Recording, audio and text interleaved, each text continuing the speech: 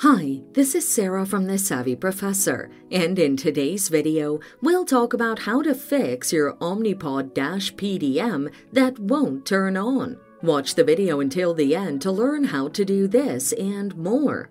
The following are some of the reasons why your Omnipod Dash PDM won't turn on. Number 1, battery issues, or number 2, a clogged charging port. Here's how to fix the issues. Assess and replace the battery.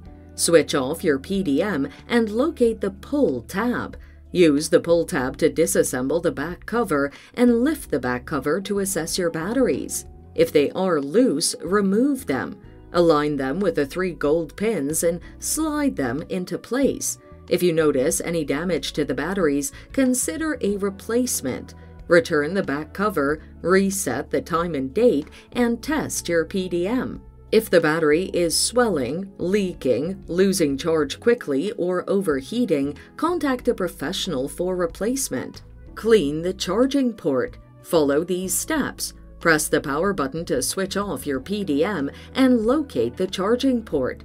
Gently clean the port using a stitch ripper and power your PDM and test it. And there you have it. Follow these steps to fix your Omnipod Dash PDM that won't turn on. Thanks for watching. Till next time.